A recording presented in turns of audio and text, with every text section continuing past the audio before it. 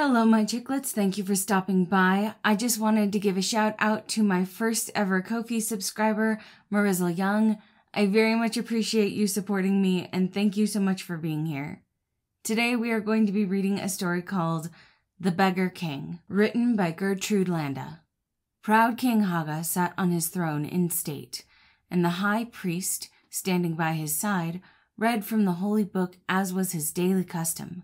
He read these words, "For riches are not forever, and doth the crown endure to every generation." "Cease," cried the king. "Who wrote these words?" "They are the words of the holy book," answered the high priest. "Give me the book," commanded the king. With trembling hands the high priest placed it before his majesty. King Haga gazed earnestly at the words that had been read, and he frowned. Raising his hand, he tore the page from the book and threw it to the ground. "I, Haga, am king," he said, "and all such passages that offend me shall be torn out."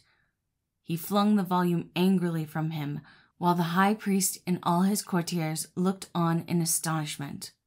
"I have heard enough for today," he said. "Too long have I delayed my hunting expedition. Let the horses be got ready."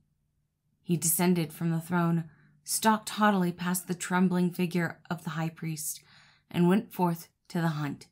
Soon he was riding furiously across an open plain toward a forest where a wild stag had been seen. A trumpet sounded, the signal that the deer had been driven from its hiding place, and the king urged his horse forward to be the first in the chase. His majesty's steed was the swiftest in the land. Quickly it carried him out of sight of his nobles and attendants. But the deer was surprisingly fleet, and the king could not catch up with it. Coming to a river, the animal plunged in and swam across, scrambling up the opposite bank, its antlers caught in the branches of a tree, and the king arrived at the river, gave a cry of joy. "Now I have thee," he said. Springing from his horse and divesting himself of his clothing, he swam across with naught but a sword. As he reached the opposite bank, however, the deer freed itself from the tree and plunged into a thicket. The king, with his sword in his hand, followed quickly, but no deer could he see. Instead, he found, lying on the ground beyond the thicket, a beautiful youth clad in a deerskin. He was panting as if after a long run. The king stood still in surprise, and the youth sprang to his feet. "I am the deer," he said. "I am a Janai, and I have lured thee to this spot, proud king, to teach thee a lesson for thy words this morning." Before King Haga could recover from his surprise, the youth ran back to the river and swam across. Quickly he dressed himself in the king's clothes and mounted the horse just as the other hunters came up. They thought the Janai was King Haga, and they halted before him. "Let us return," said the Janai. "The deer has crossed the river and has escaped." King Haga from the thicket on the opposite side watched them ride away, and then flung himself on the ground and wept bitterly. There he lay until a woodcutter found him. "What do you here?" asked the man. "I am King Haga," returned the monarch. "Thou art a fool," said the woodcutter. "Thou art a lazy good-for-naught to talk so. Come, carry my bundle of sticks, and I will give thee food and an old garment." In vain the king protested.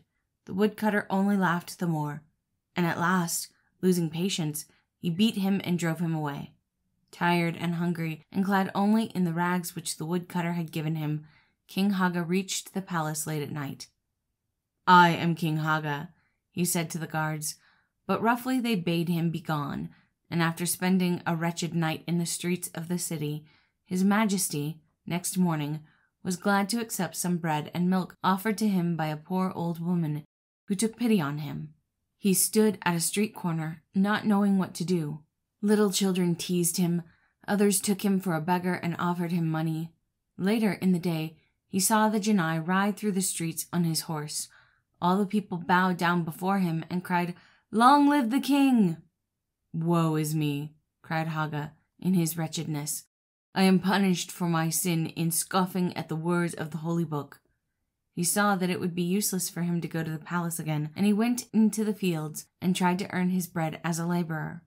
He was not used to work, however, and but for the kindness of the very poorest, he would have died of starvation. He wandered miserably from place to place until he fell in with some blind beggars who had been deserted by their guide. Joyfully, he accepted their offer to take the guide's place. Months rolled by, and one morning the royal heralds went forth and announced that good King Haga would give a feast a week from that day to all the beggars in the land.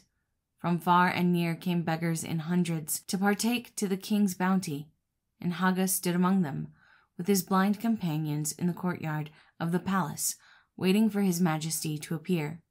He knew the palace well, and he hung his head and wept. "His majesty will speak to each one of you who are his guests today," cried a herald, and one by one they passed into the palace and stood before the throne. When it came to Haga's turn, he trembled so much that he had to be supported by the guards. The Genii on the throne and Haga looked at each other. "Art thou too a beggar?" said the Genii. "Nay, gracious majesty," answered Haga with bent head. "I have sinned grievously and have been punished. I am but the servant of a troop of blind beggars to whom I act as guide."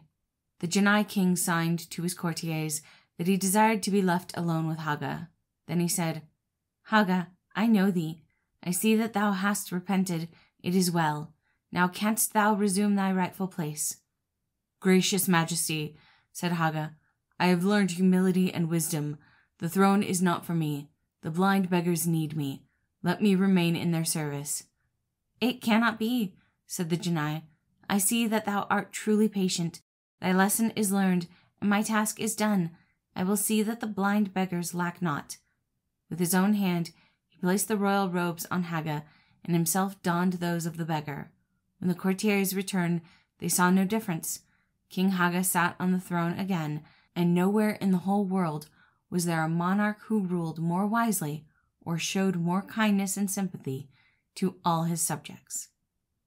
Thank you all for listening. I really liked this one because I think it's really important for people in power to be reminded that they are empowered to help the people that they serve and not simply for the sake of power themselves. I do hope you all enjoyed it as well, and I hope you have a wonderful day.